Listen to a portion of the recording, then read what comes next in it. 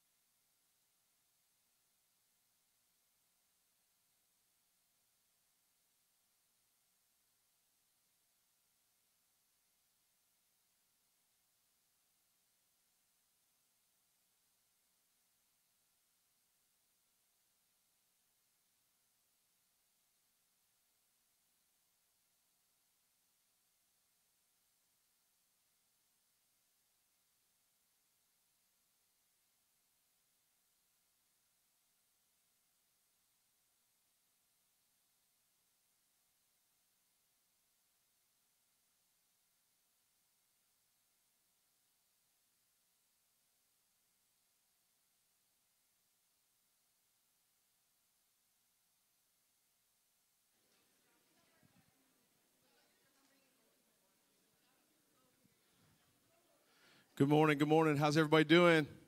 Welcome to First Pentecostal Church this morning. We're doing something very special this morning. Across the way in our gymnasium, we got donuts, and we're doing all of our Faith and Life Group celebration today.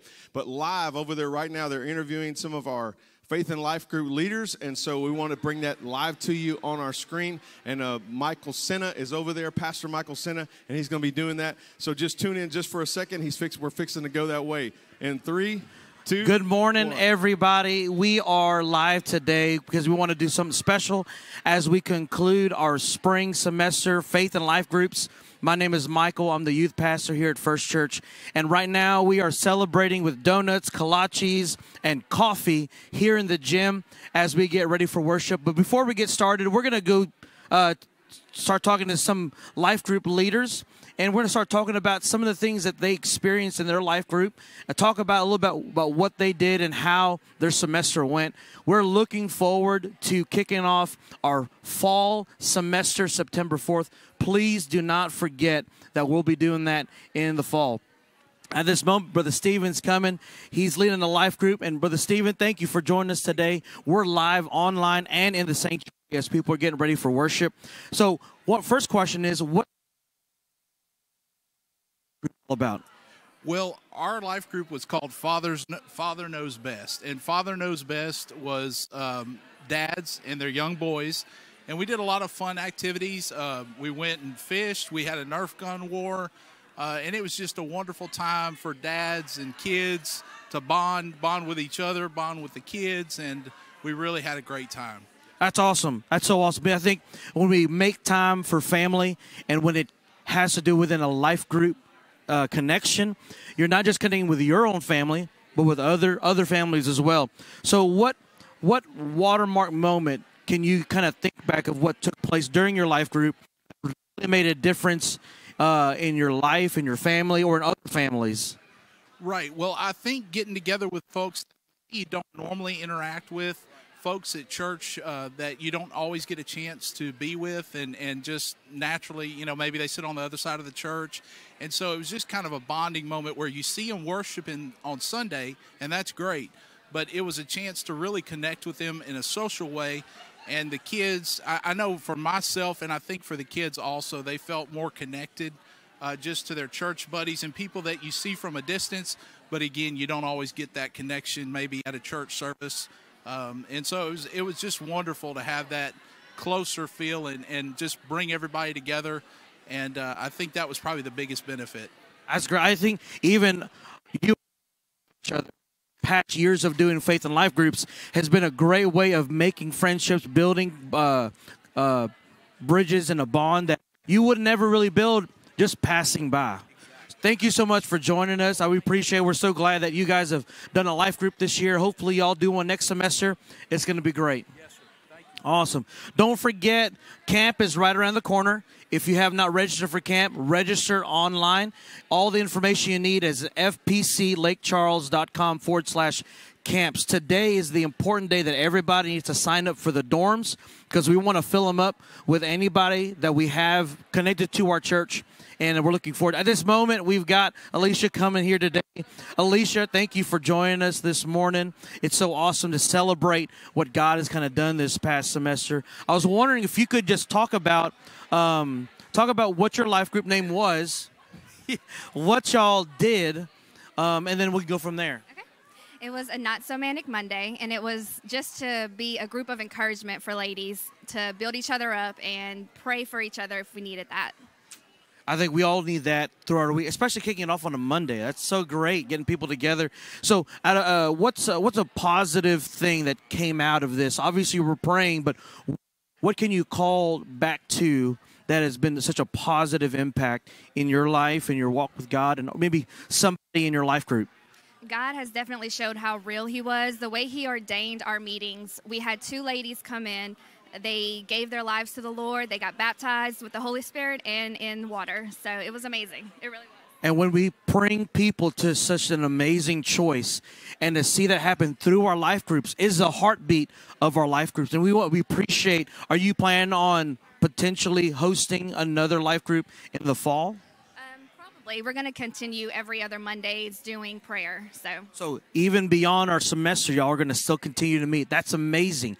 And that's what's really building these connections with one another. We look forward to the next semester, and we hope that you continue to grow this group and see more people get baptized. Thank you so much. Thank you so much.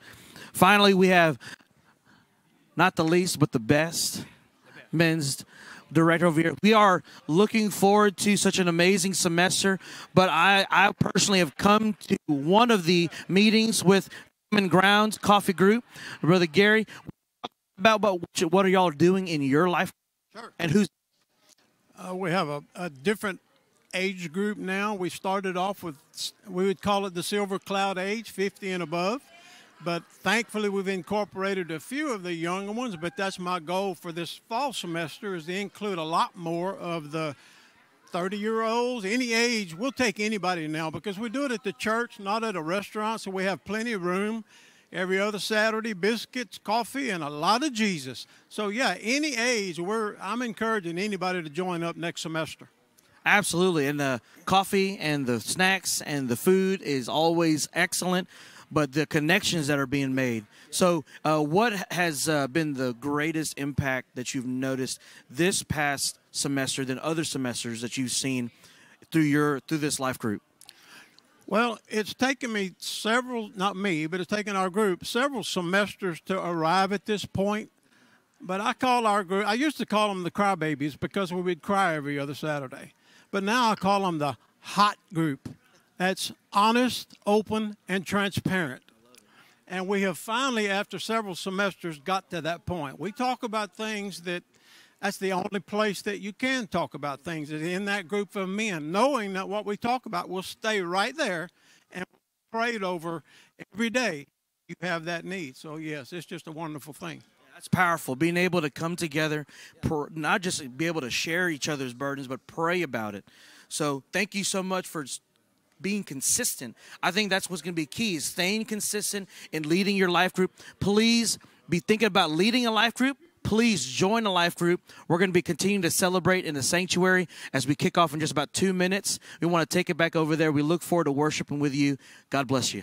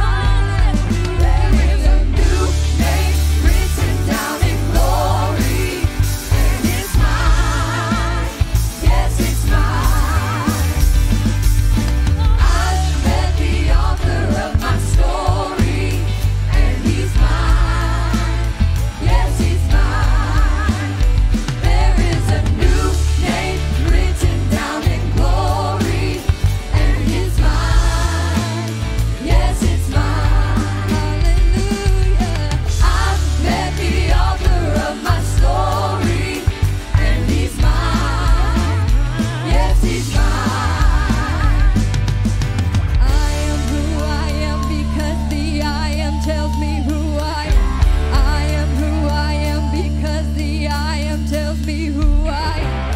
I am who I am because the I am tells me who I am. I am who I am because the I am tells me who I am. I am who I am because the I am tells me who I am. I am who I am because the I am tells me who I am.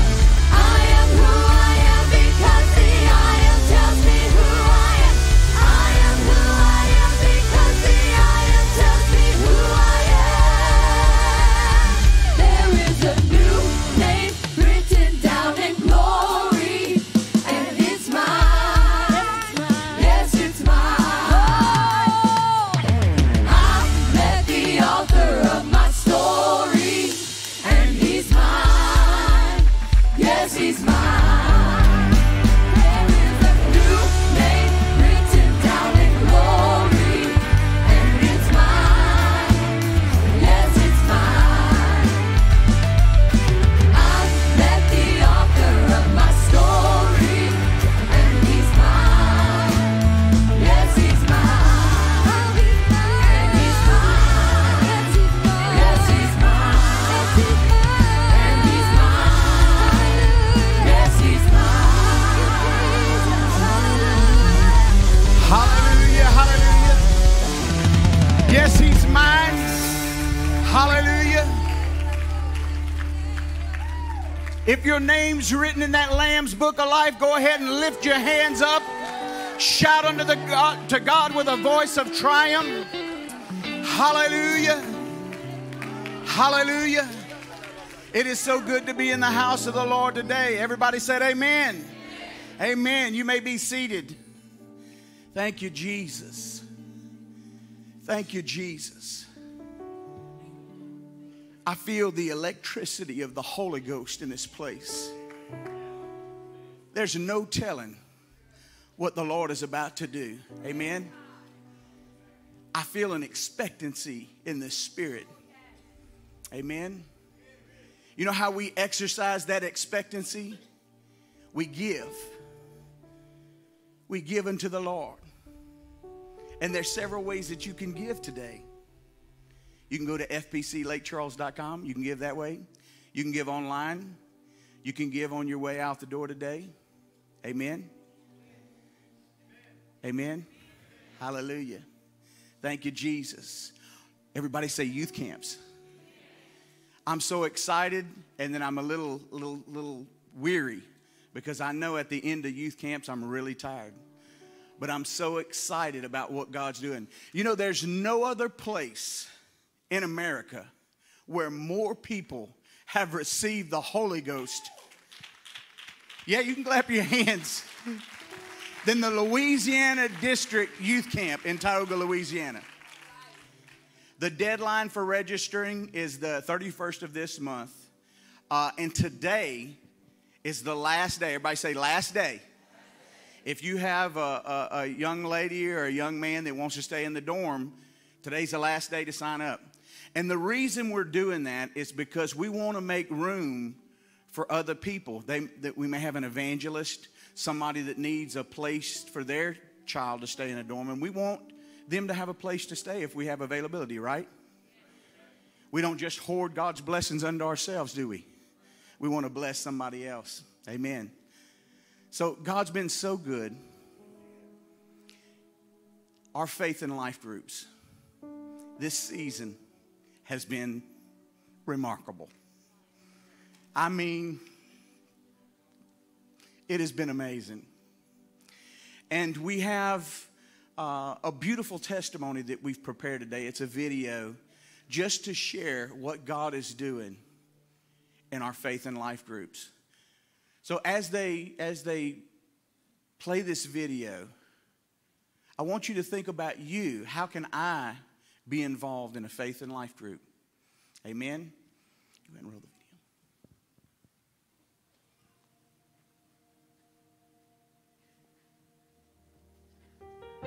Hi, my name is Courtney, and I've got an amazing story to share with you today. So a while back, I had a dentist appointment, and I went in, and as I sat down, I began to fill out the medical questionnaire. And immediately I was filled with guilt and shame, and I didn't want to share my history on there. I didn't want to put my drug history. And in the end, I ended up putting it, and I realized that it was a God thing, because that day, Candace happened to be my dental hygienist. And so we got to talking, and I got to share all the things that God has been doing in my life and all the things he delivered me from in my past. In the end, I got to invite her to church and to life group, and they ended up coming to life group, and they have become like a part of my family now. So I'm Candace. I'm Courtney's dental hygienist and friend. The significance of her divulging her drug history is that 2 weeks prior to that, my sister moved down here from Wisconsin to be with me, and she is also in recovery. If Courtney had not worked through that or felt moved by God to share her experience, then we would not be where we are today. She invited us to church and life group. Life group was what has been life-changing for me and my sister.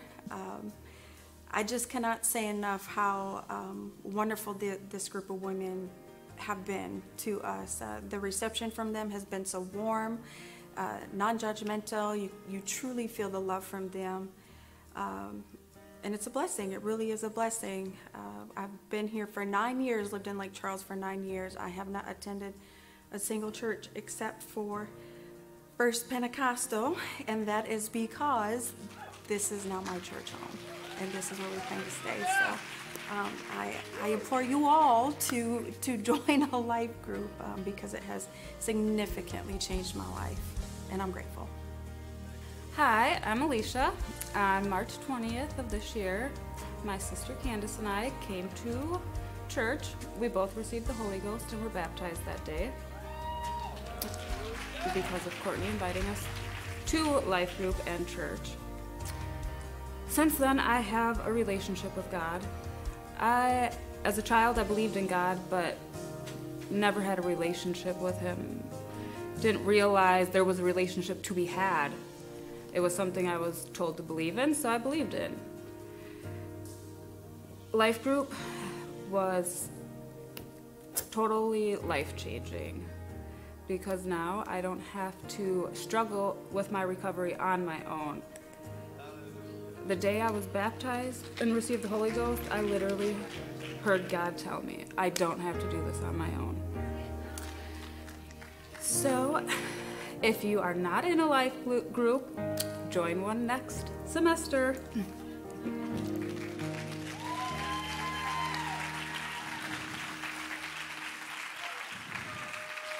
Candace and Alicia, if you'd go ahead and stand up.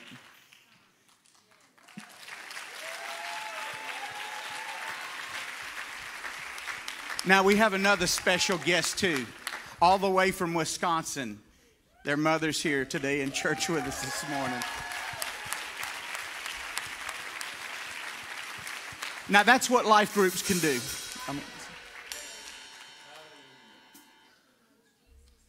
Freedom.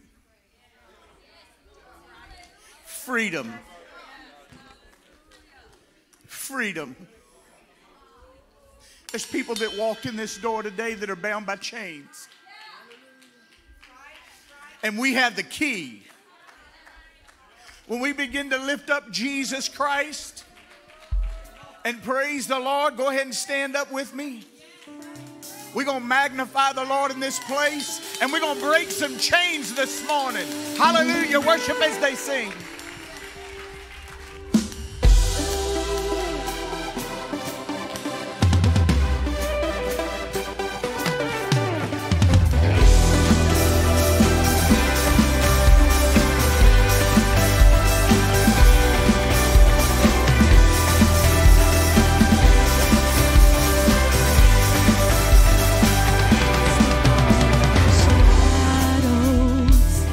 Step out of the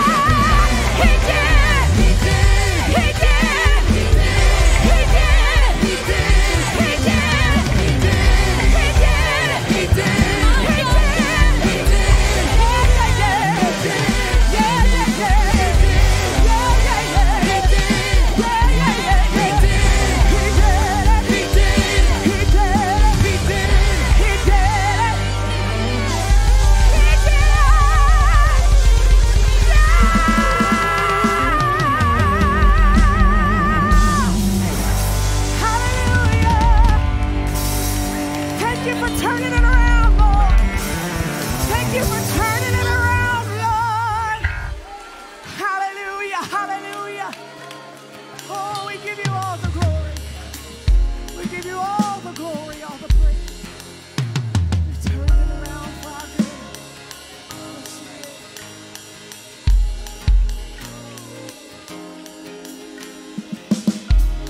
I'm praying, God, come and turn this thing around. And God, turn it around. God, turn it around. God, turn it around. I'm calling on the name, yeah, that changes everything. God, turn it around. God, turn it around. God, turn it around. And all of my hope is in the name of Jesus. Breakthrough will come in the name of Jesus.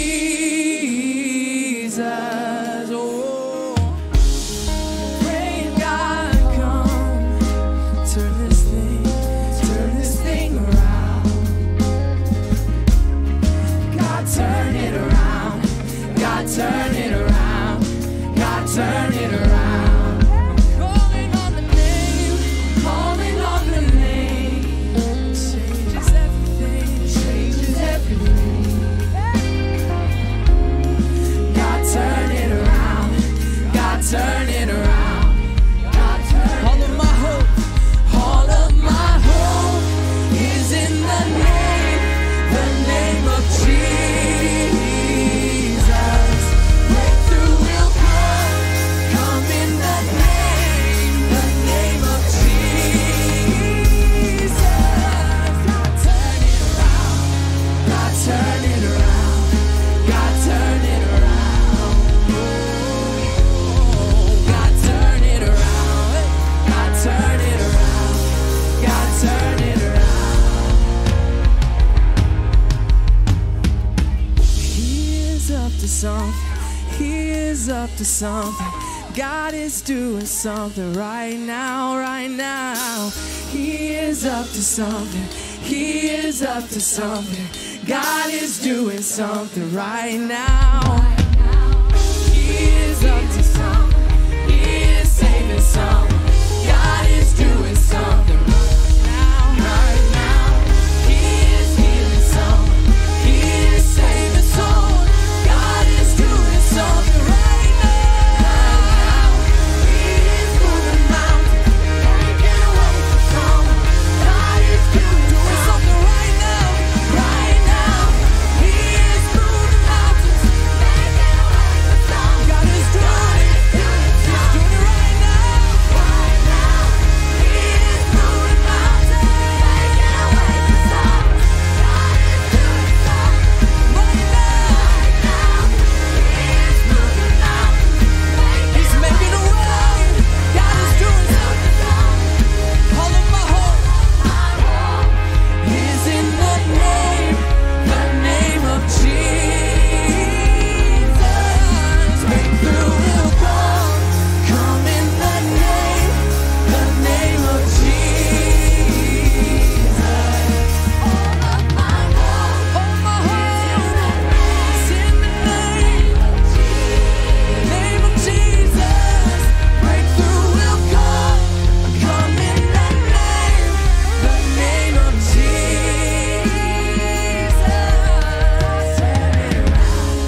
God, turn it around. God, turn it around. Oh, God, turn it around. He's doing it right now. He's doing it right now. Come on, if you're going through something, why don't you say that right now? God, turn it around. God, turn it around. God, turn it around. God, turn it around. No one else can do it, but my God can do it. No situation is too great. No addiction is too great. No depression is too great. No anxiety, no financial situation. Nothing is too great. God can turn those things around. Say, God, turn it around. God, turn it around. God, turn it around.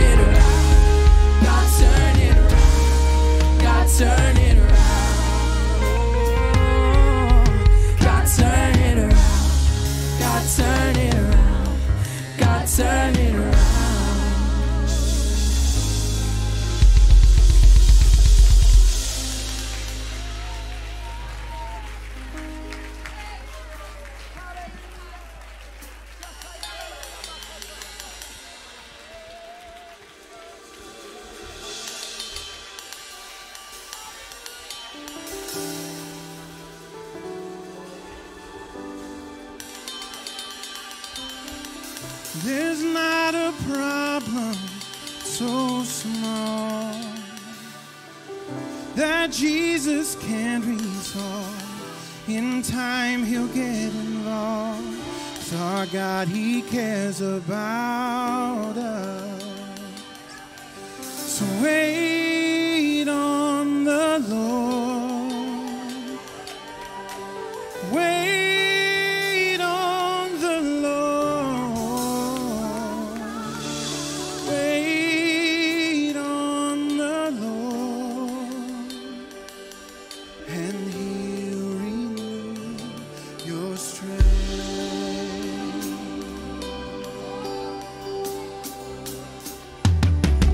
There's not a night too dark, a journey too long to embark.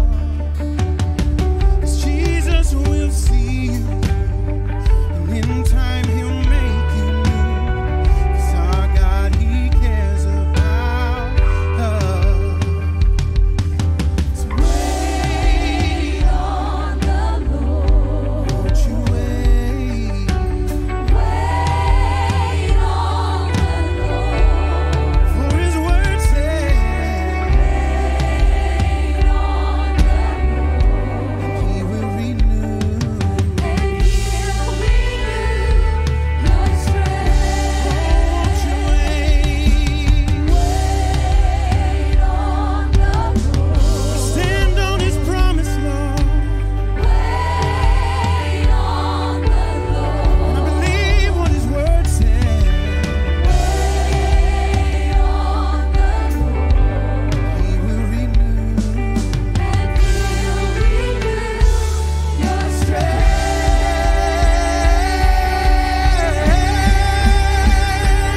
He's ordering, no matter what you're going through right now. He's ordering your steps. You gotta wait. You gotta put your trust in him. You gotta wait. You gotta wait.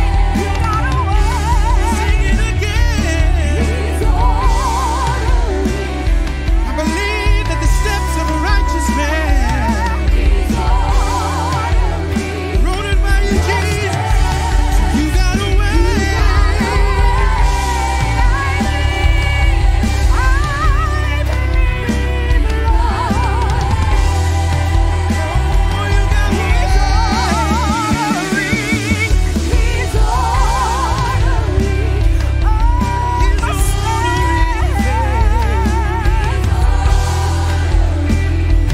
Stand on his promises. You gotta wait. No matter what you're going through right now. For his word said you gotta wait. Gotta believe that you're ordering. You gotta believe that you're ordering your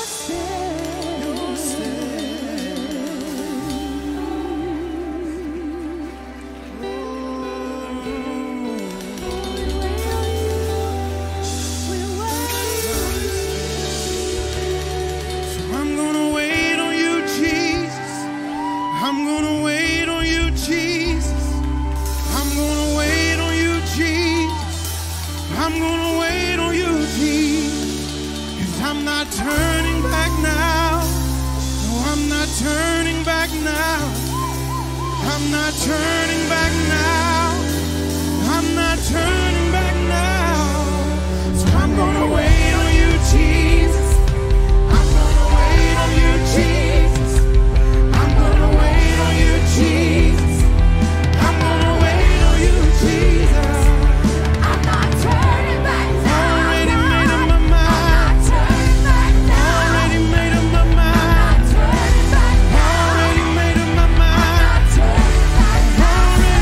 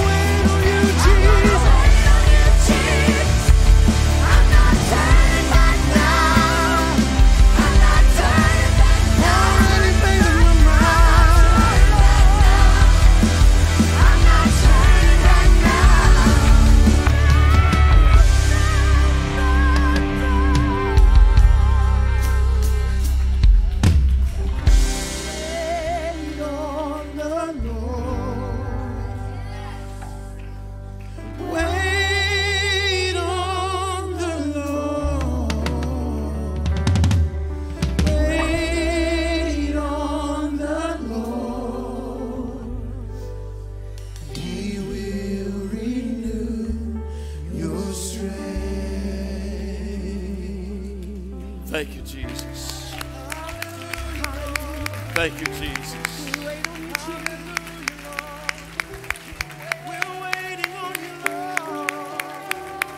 Thank you, Jesus, for your promise that you would never leave us nor forsake us. Thank you, Jesus, for your present help in the time of need.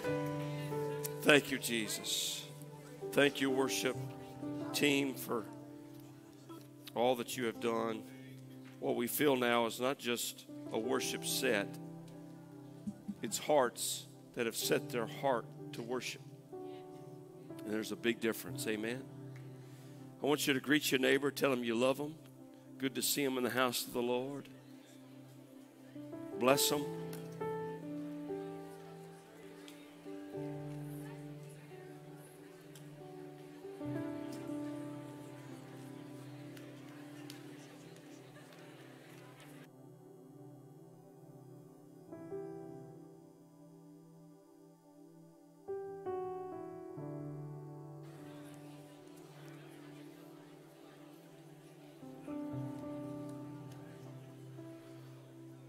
I see many a new face here today. We want to welcome you. We're glad that you're a part of First Pentecostal Church. Those of you that are watching us online, we welcome you as well.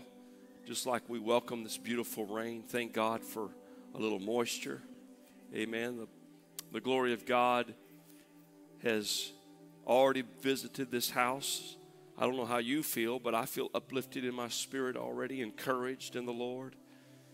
He was a surety to David. He is a surety unto us. He will not leave us nor forsake us.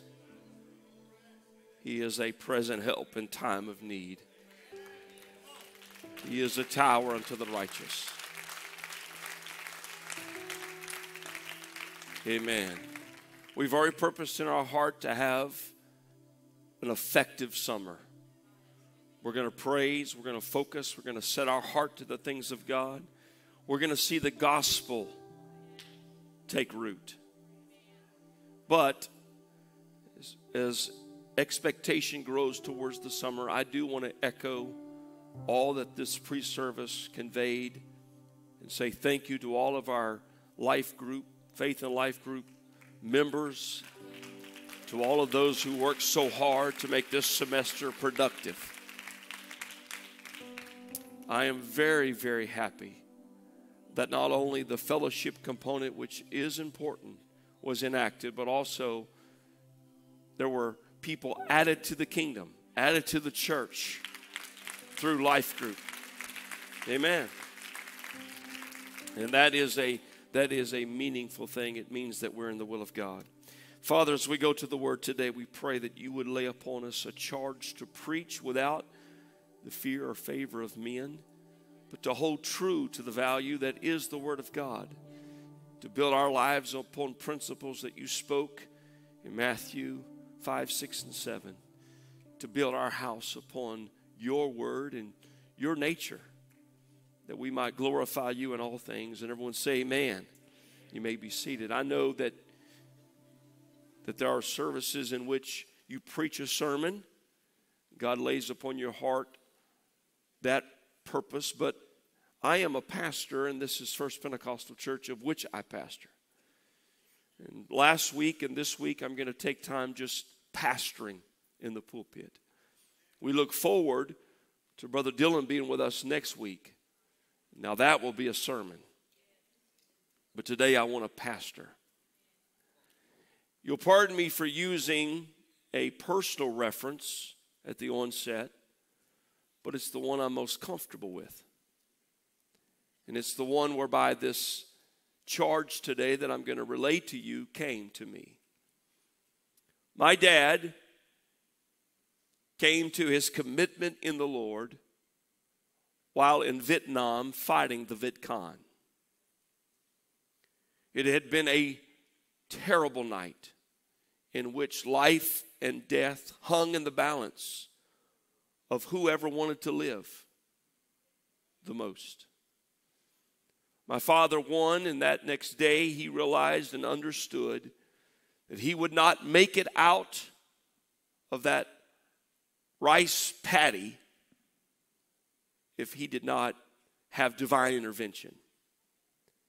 And so he committed, got down in the mud and made himself available to the cross. Way across the sea, in the middle of the night, the Lord had already prompted his mother, my grandmother, to get out of bed and get on her knees, where she prayed that God would save her son. When my dad came back from that war, he was filled with anger and rage that is necessary to fight a war. But he realized he could not raise a family if he did not put himself to the discipline of prayer. Early every day, so far as I can remember, he would make his way to the house of God before work. 3, 4 o'clock in the morning if necessary, but he would commit to pray. Most of you have never heard my dad pray. It is a terrible sight. He is loud. He is over the edge, but he connects quickly with his Savior. If the battle was really intense, he would also stop back by the house of God on the way home to once again renew himself in the power and in the Spirit of God, that he might war against his own nature and bring his nature under subjection so he could live a life of peace and harmony. That's my father. That's what gave spiritual and physical awakening to me. I was born and raised in a home missions work. Very small church in a large town that did not have very many Spirit-led or Spirit-filled churches. So far as I know, in my high school, I was the only Spirit-led person. Back in those days, at the age of 1, you discontinued wearing shorts and you wore slacks or pants the rest of your life. When I was in high school, they called me the preacher man because I wore slacks and loafers every day. I wasn't called to preach. I just stood out. I was different. I had no choice. It's who I was. It wasn't good for me to say, well, this is my mom or dad's convictions. I had to stand on my own. So I learned at an early age to defend my faith, to say this is what I believe and this is why I believe it. To almost have an offensive approach because it was necessary. I had no one that I could fist bump and say, man, that was a great service last night. No one. Out of hundreds and hundreds and thousands of students, I was the only one that wanted to be Spirit-filled. So you can imagine the importance of having good church, of what it meant on Sunday morning to come to the house of God and just be in the presence of God, to reaffirm. You take my understanding of prayer and you take my position on separation from the world, and you understand where I come from. For me, the faith was always something to be fought for. Understanding Ephesians chapter 6 and putting on the whole armor of God was just something that I did because that's how I was begotten. It was only natural for me then to join the ranks of Bishop Morrell Cornwell, a man who is so convincing in the faith, who is abrasive not only by nature but by principle of the gospel. It's just his nature to be that way. But he infringes upon anyone that will be in his association. Being drawn to that kind of authority, being shaped and molded already prior to, it was only natural for me to join the ranks of his spiritual approach, snatching souls out of hell's fire. That was the way I was raised. And that is the man that brought me into spiritual and apostolic authority. When we left to go to the field to evangelize, he told me, he said, your victory on the field will determine your victory in pastoring. He laid upon me that charge. When I entered into the field to evangelize, I understood that my future in the gospel was not out there somewhere, but that it was in the immediate. That if I didn't have a breakthrough somehow in the now, I would never have a breakthrough. It charged me in prayer. It charged me in warfare. Many an hour I prayed in the house of God, asking him to somehow direct our paths. If souls were not born again in the altar, I was fuming and furious and angry because that's how I was developed. That's what was put into me at an early age. And it worked. It worked.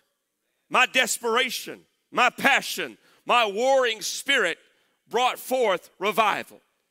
When I came to pastor this church, I was on my way to preach another revival.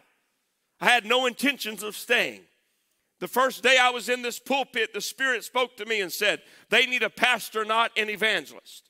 I told my wife, I said, we're moving on. We're going to San Antonio. It's already set up. That's where we're going, to do the work of God in San Antonio. But God had different plans.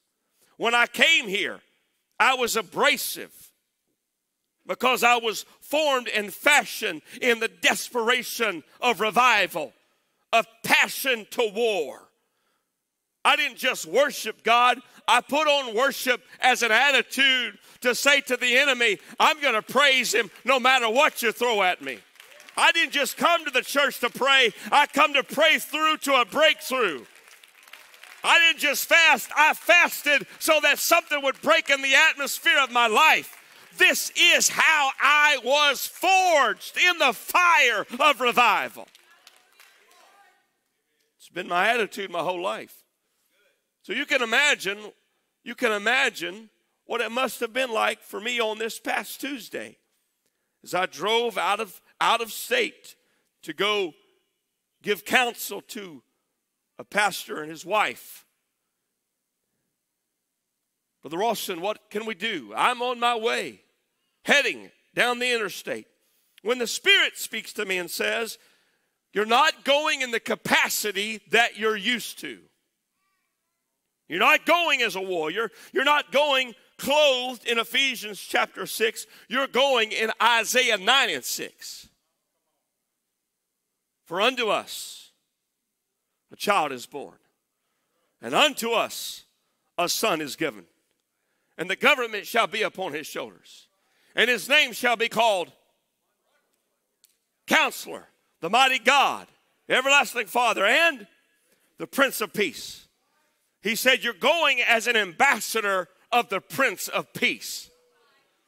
And I said, I don't know anything about peace. I'm a warrior. You got the wrong guy. I know how to worship until it breaks through. I know how to walk the aisle and pray. Eli Mohashata. That's my nature. And literally for 40 minutes, no sound on the radio, no talk show. I just sat there, and he didn't say nothing, and I didn't say nothing. And he said to me at last, where did the wisdom of Solomon begin? Where did Solomon's wisdom arise from?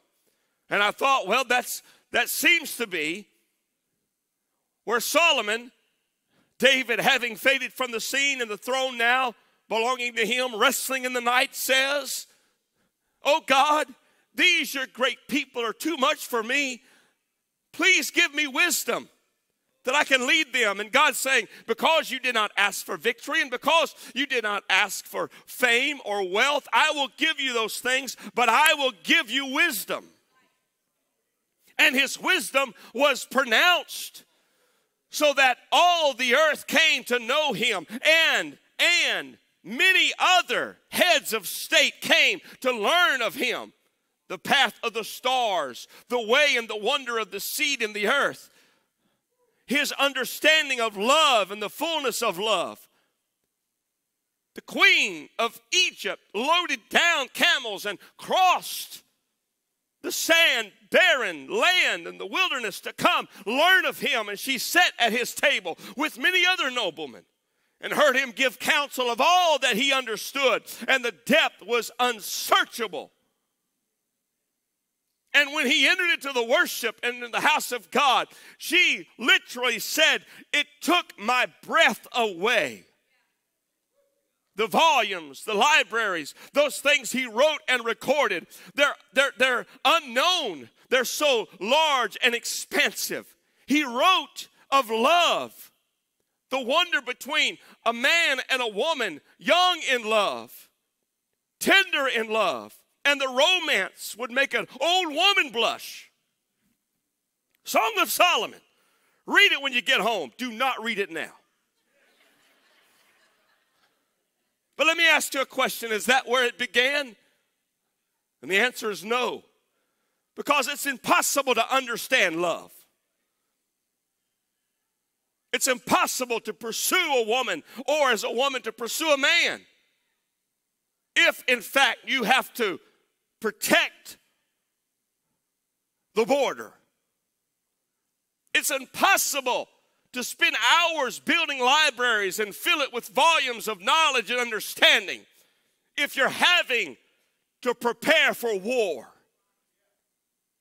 It's impossible to plant fields and harvest crops and fill the barns in an hour of peace if a military might of substantial force is coming against you.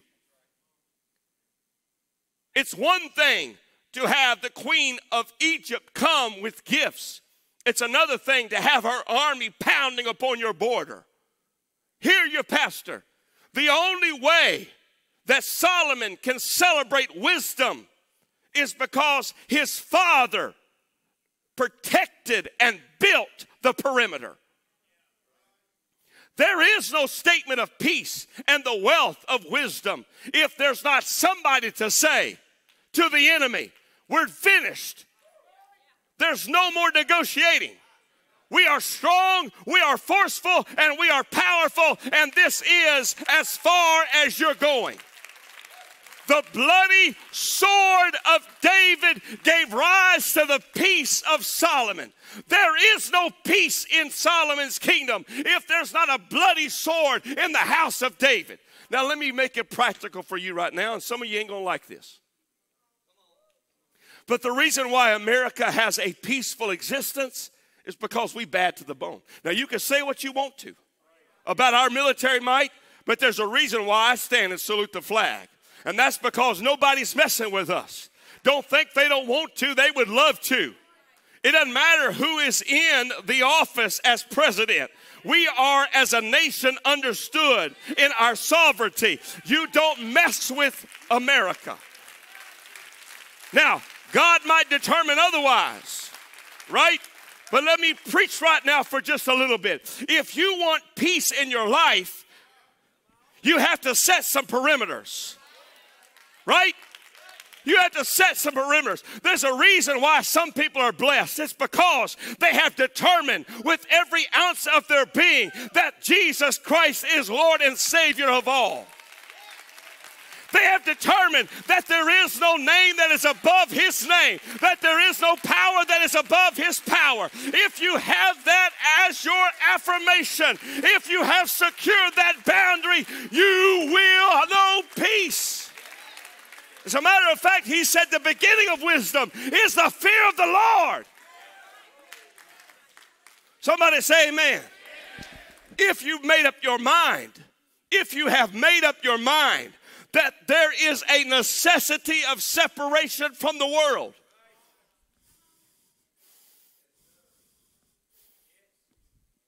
I'm pastoring, you will have peace. If you're still courting the world, you will not have peace. And it needs to be understood. You're not at war with me. You're at war with God. He said, come out from among them and be ye separate, saith the Lord. He said, I have made you the head and not the tail. He said, I want you to forsake country and kindred and family and follow me. He said, it is necessary to be holy, and without such you will not see God. It's not a mandate of a church. It's a biblical mandate. And you will not have peace if you do not accept those terms.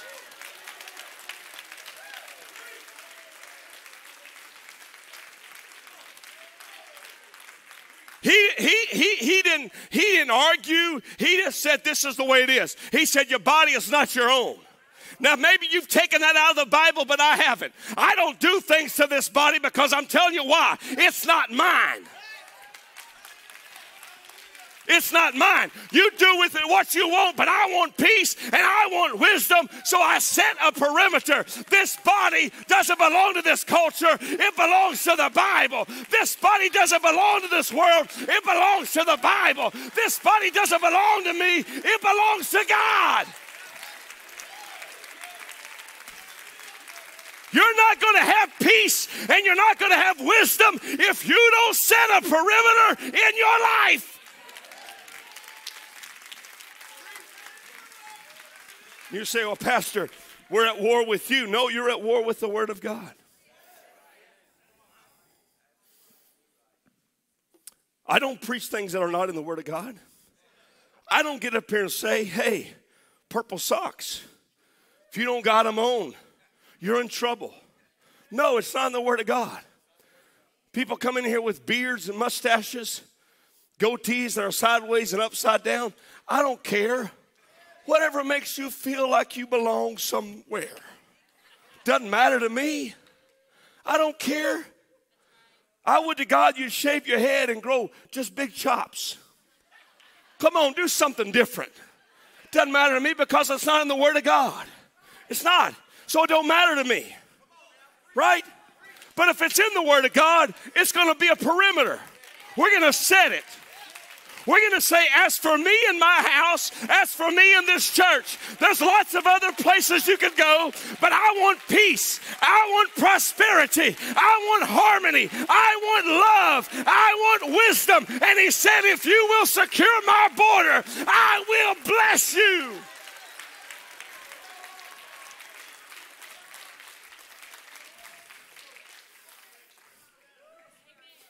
It's just the way it is. There's no changing that. It is not between me and you. It is between you and the Word.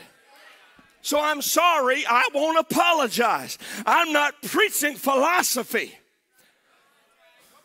I'm not preaching a liquefied word. I'm not preaching something that is evolving. I'm preaching something that was before time began. And he said, heaven and earth shall pass away and the word of God shall stand. He said, you better find something that will not be destroyed and preach from that.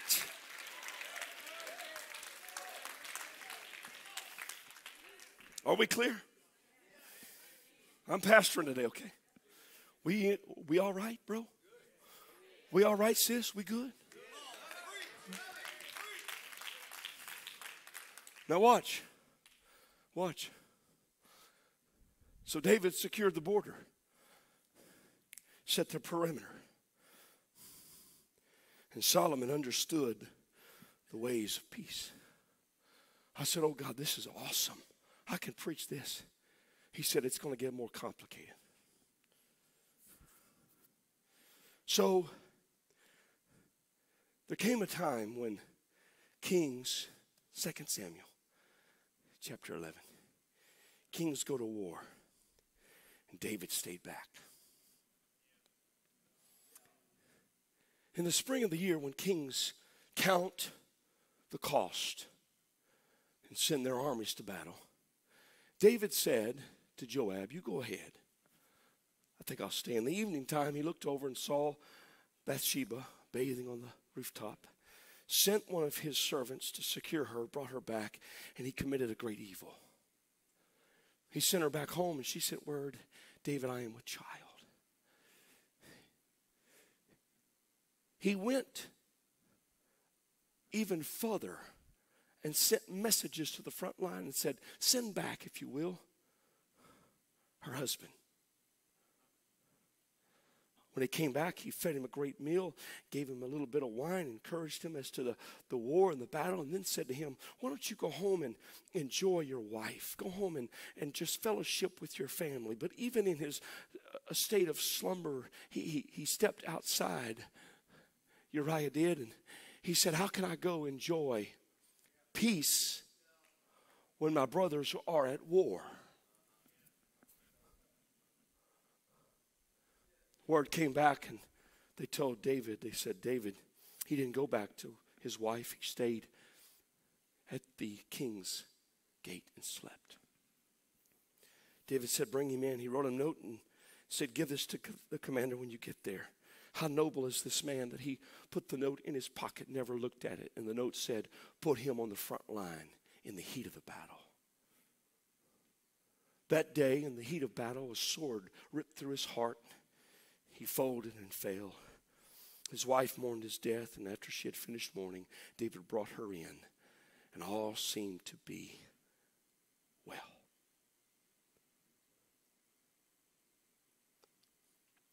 But God began to talk to me about something that's really important. Watch. David is the only one that has a passion, a strength, and an energy to secure the border. When he's a young man standing in the valley, no sword, just a slingshot and a stone, and he runs yelling and screaming, who do you think you are to defile the living God of Israel? And the stone buried deep in the forehead of Goliath, and that giant toppled. And from that moment on, every son of Israel was drawn into the magnitude of David. And David built, hear me, David built a process. He built and developed giant killers. He had himself an army of giant slayers. They were city takers and giant slayers. He developed a perimeter. He developed a force, a might so powerful that no one would dare fight him, even come and march against his border. But watch, now David sends the army and himself retreats back. And literally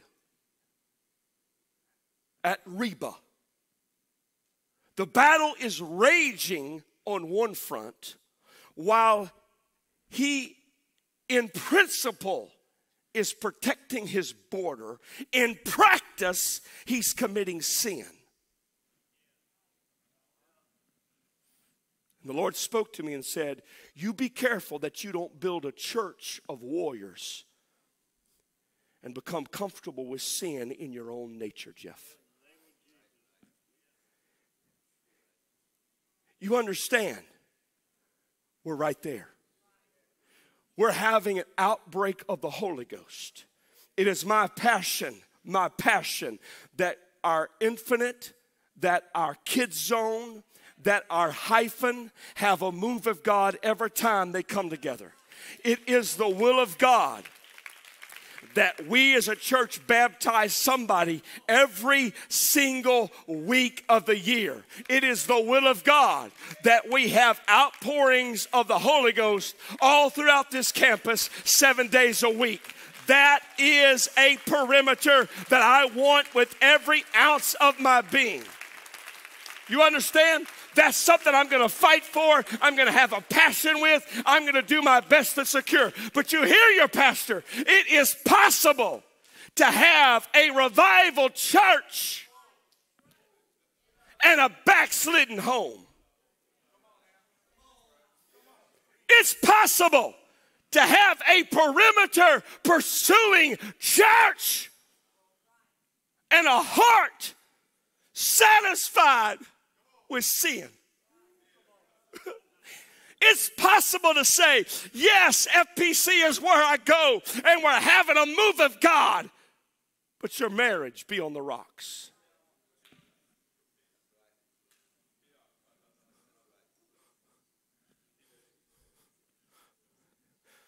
And so I have to come back and say, wait a minute. No.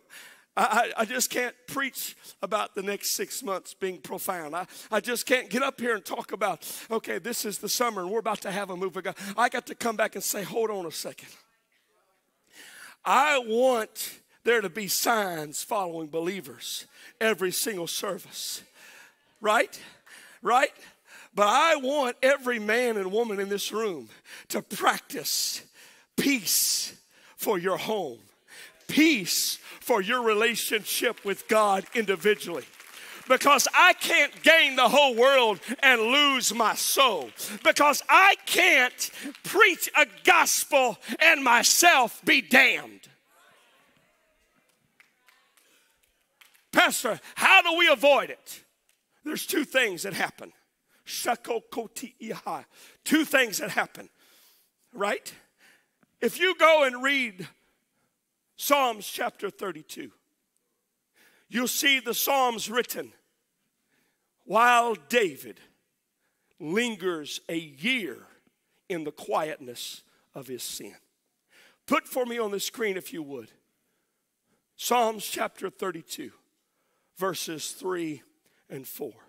These two verses speak of the nature of his heart.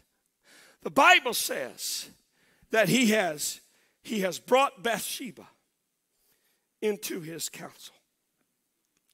He has quieted any possible echo of his sin throughout his staff and throughout all of those that serve him. And now he feels like perhaps it's been taken care of. But then there's something that's going on inside him. He said, when I kept silent, he said, my bones grew old. He said, through my groaning all the day long. He said, I didn't say a word. He said, but everything inside of me was screaming, you're not right with God. You're not right with God. You're not right with God. You're not right with God. The first thing we have to do is awaken that inner voice. The first thing we have to do is make sure that my conscience is loud and vocal and out front. The first thing I have to do is come in and say, it can't just be a good day. We can't just have good church. Have I done anything in my private world that might in any way interfere with the presence of God in my life? Can I tell you, let me be the first one in the altar every morning. Let me be the first one as your bishop right here saying, oh God, my bones are telling me, repent, Jeffrey. Give your heart to God. Give your life to Jesus Christ. Turn your heart around and face him in his goodness and be redeemed.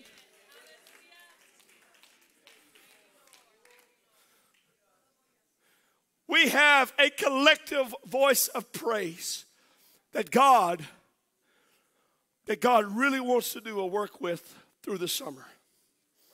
We are going to, listen, we're going to have services in which I simply don't preach, just exhort a little bit. Because worship just begins to boil. Right? Don't you think we're due for that? Now I'm going to guide that because you need that. You won't do it on your own. I'm going to guide that. But let me tell you something. The collective voice is not what I'm concerned about right now. It's the inner voice. Because there are people in this room today that you've been living in sin for 6 months. Matter of fact, while I'm over here worshiping this morning, the Spirit spoke to me and said, tell my people, there are a few here that I have tried to fill with the Holy Spirit, but they have denied me. Tell them, quench not the Holy Ghost.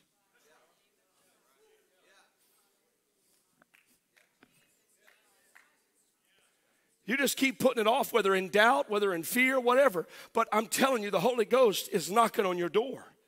Quit saying, well, it's for somebody else, or I need more answers, or whatever. You know in your heart that God himself is drawing you to an altar. Not man, but God himself. But I want to take it a step further. There is a spirit of repentance that began in this service that began a few weeks ago. I preached here in this pulpit on a Wednesday night to our youth that were graduating, and a spirit of repentance was on me then. Glenn echoed it. It was here last week. It began when I did the foot washing. God said, I want to humble my people. And there are people in this room that God is saying to you, and he's been saying to you now for nearly a month, get on your face before me and cry out that I might redeem you. But you will not move. You will not. You think it's between me and you. It's not between me and you. Humble yourself before the Lord. Make your confession known to him and see if the Lord will not forgive you.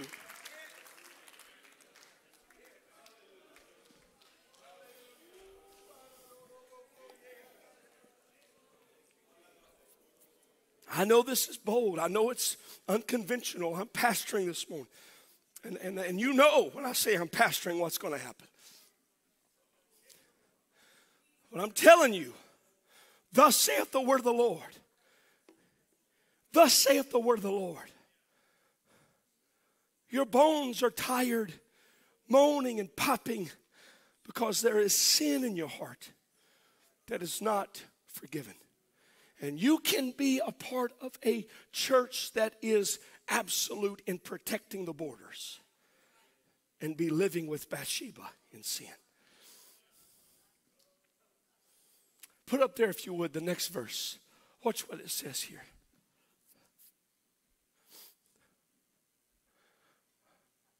My vitality was turned into the drought of summer. For day and night your hand was heavy upon me. Look, my vitality, it speaks here and says in a different verse, a different manner, my moisture was turned into the drought of summer. He said, my sin was so heavy within me, I began to dehydrate. I was dry. If you're in a situation where you're in a church that has a well springing up, and yet you feel dry, there's a problem. There's a problem. I prayed earnestly. Oh. The second thing that we have to listen to the bone. We have to listen to the drought within us. And the second thing we have to listen to is the prophetic. Here come the old prophet, Nathan. About a year after the sin, the baby's born and David and Bathsheba are quiet, wanting to celebrate the kingdom, celebrating, but David and Bathsheba both understanding that this was not conceived in the proper way. Now understand, all of our children here born that are born in this kind of circumstance are precious. I dedicate them, I love them, because life is important, right? This is strictly a biblical principle that is established through David and Bathsheba. David's looking out the same window for which he first viewed Bathsheba when he sees coming up the path the old prophet Nathan. You hear your pastor, because I'm almost finished. Between setting the perimeter and the ushering in of peace, there's going to be opportunity for you to commit sin.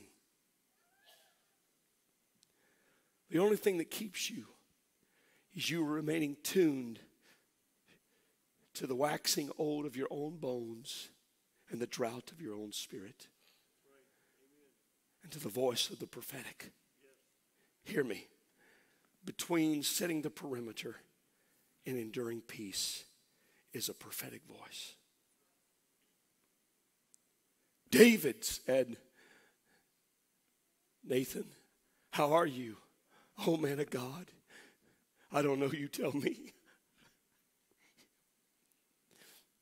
There's a man that had an abundance of sheep, and a friend came to visit him, and not wanting to slay his many, he looked over at his neighbor who had one David. And he reached across the fence and took the one, slayed it and fed his friend. And it grieved the man. David rose from his throne, no doubt in suspicion, and said, great harm has been done. He should be paid back. And Nathan said, David, you are the man. And David said, I know. The old king of Israel took off his robe, got down on the ground, and said, will I live or will I die? The prophet said, God has already put your sin behind you, but the child will not make it.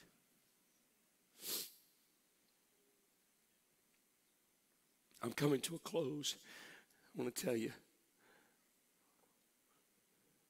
my passion and my vision, God is granting to me. As we get into the next few months, God is going to give us tremendous services. As we enter into the fall, you're going to see this church just erupt.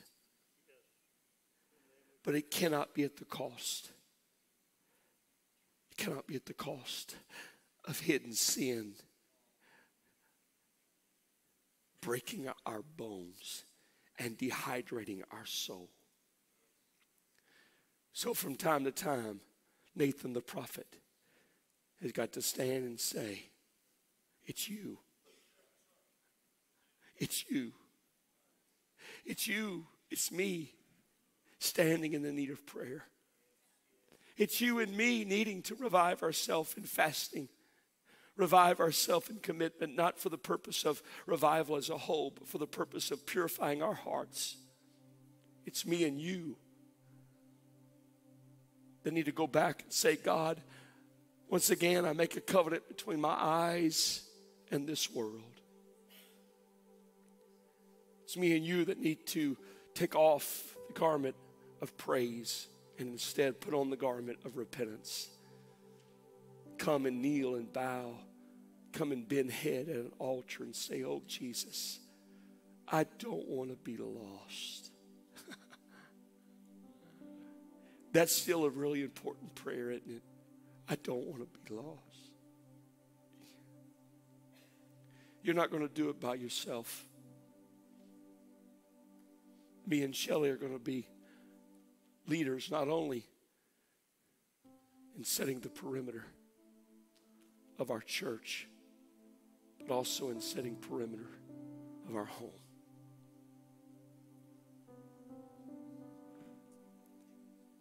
Stand with me.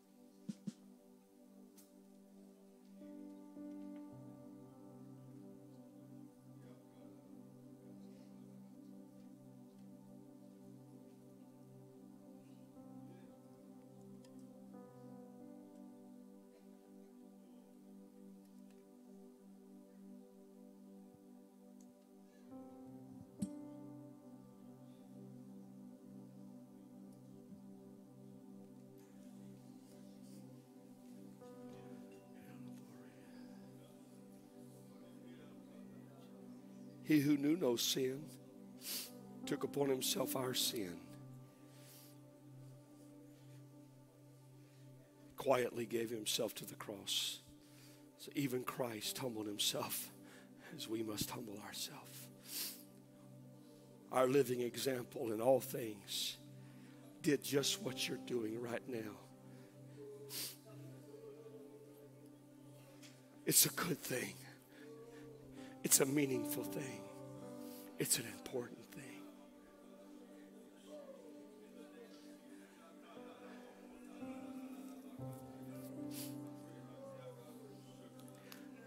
Don't pray for your church. There'll be plenty of time to do that. Pray for yourself and pray for your family.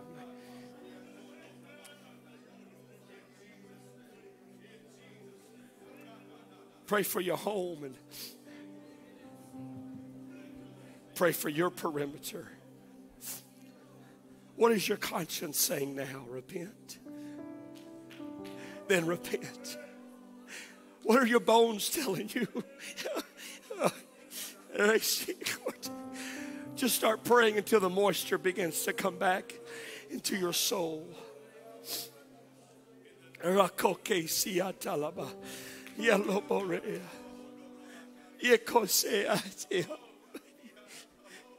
It shouldn't surprise us that the Queen of Egypt wants to come and sit on our pew. It shouldn't surprise us that they want to be a part of what God is doing in the house. But the only way it works is if we personally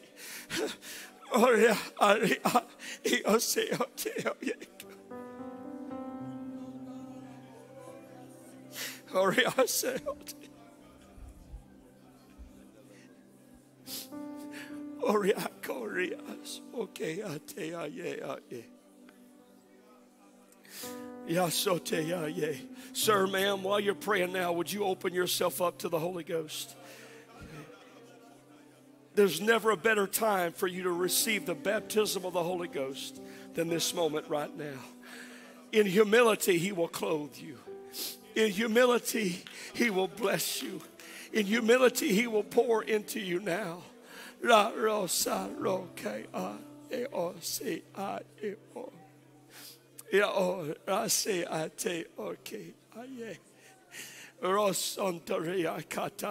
That's it in faith right now. Receive it. You can pray in humility. You can pray in brokenness. You can pray in the quietness of your heart and still receive the baptism of the Holy Ghost.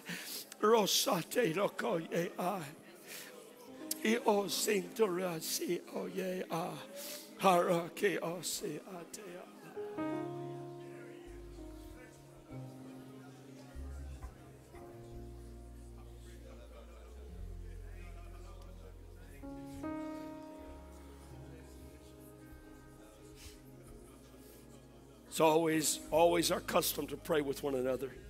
And that's what we're going to do now, if you would. Husband and wife, friend to friend, find you somebody. Find you somebody. Confess your fault. Tell your friends, say, pray for me. Pray for me. I'm weak. Pray for me. Pray for me. Pray for me.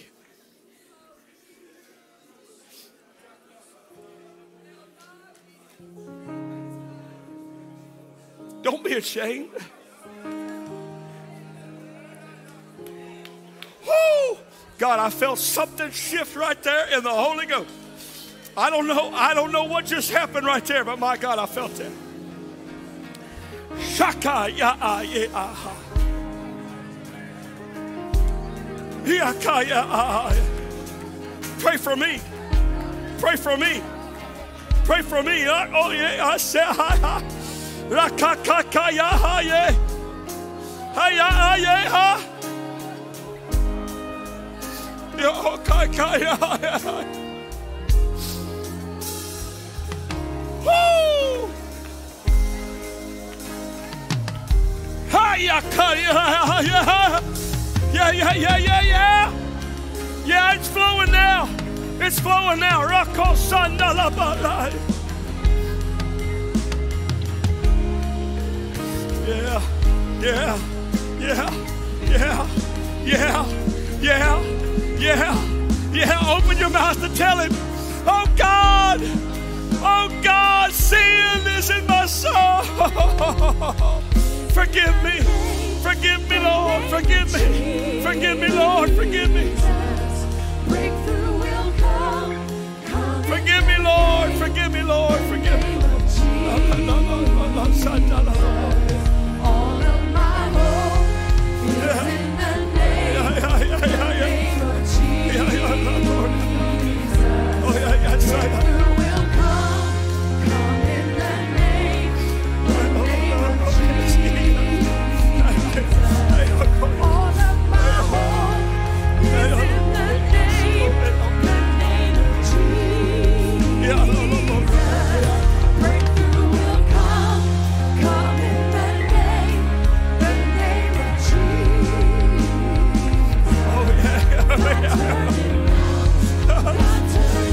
That's it, let's tarry. That's it, let's tarry. Let's tarry. Let's not be in a rush. Let's tarry. Let's tarry right now. Let's tarry. The voice of Nathan is right here. The voice of the prophetic is right here. Come on, David. Come on, David. Come on, David.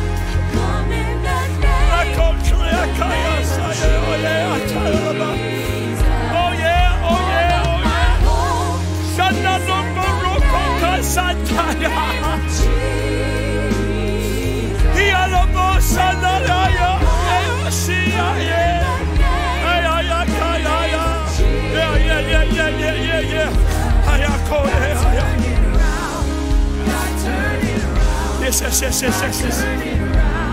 Yes. Yes. Come on, name it. Name that sin. Name that battle. Name it. Say, God, I'm weak. I'm weak in my heart. I'm filled with unbelief. The Holy Ghost is being poured out right now. The Holy Ghost is being poured out. God is doing something. Yeah. Right now. For it's unto you, your children, and to your mama. God is doing something right now. He's healing something. Come on, generational breakthrough. Come on, generational breakthrough.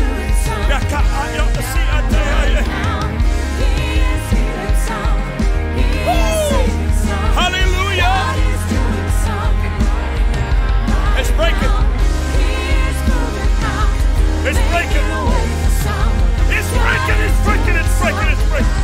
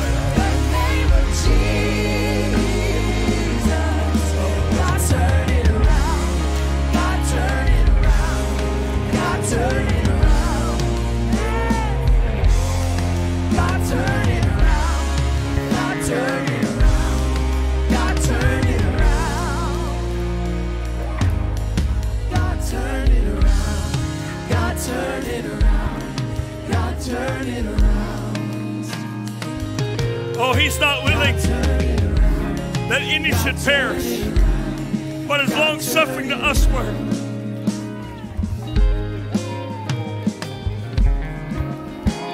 Eager and willing to pour out upon us renewal and blessings. Clean out that old cistern. Clean out that old well and talk to your innermost being. Just prophesy, say, spring up, O well. Spring up, O well. Spring up, O well. Goodness and mercy start following me again. Belief and confidence start flowing through my life again. For this is the day that the Lord hath made. I will give myself to the Spirit. I will give myself to prayer and fasting. I will give myself to the way of the Lord. I will remain in covenant, not just for the benefit of kingdom advancement, for purpose of God satisfying my own heart. For He hath made me glad. He is the satisfier of my soul. He is the great treasure. His presence is what I long for. If you've not been baptized in the name of Jesus, having your sins washed in the blood of the Lamb, today there's a voice in you that will not stop pestering you of your sin. It's time to be baptized. In his writings, Paul admonished us and said, baptism in part is for the cleansing of the conscience. There's a reason why you haven't found peace, and that's because your conscience will not stop. Today, if there's a person in here and you cannot find worship to be satisfying, you cannot find the Bible to be satisfying, you need something to come into your life, I would encourage you to start with baptism. No sin can remain in the blood of Jesus Christ. By faith in baptism, the old man is made new. So that's where I would start today. Jesus, we are committed to you, committed to your service in our lives, and we thank you for what you've done. We thank you for being so present. Oh, we pray as we go home that we would set this perimeter in our home, that husband and wife would have a conversation, that we would be real and open. Let tomorrow be a day of devotion. Let this week bear out some fruit of this service in a day of fasting. And I pray this in Jesus' name. Let the congregation say amen. God bless you. Greet your neighbor. Love on somebody. Tell them how much they mean to you. Let's have a great week in the Holy Ghost.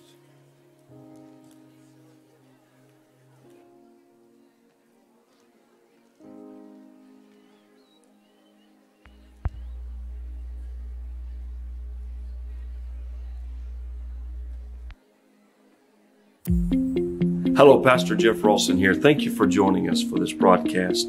I pray the blessings of God upon you this week as you continue to strengthen yourself in Him. And as you continue in His blessings, I pray that you'd remember First Pentecostal Church. Bless us with your finances. Bless us with your prayer. Combine with us, link with us, partnership with us as we do our best to get the gospel out to the whole world. I pray again that God will bless you this week. Thank you for joining us.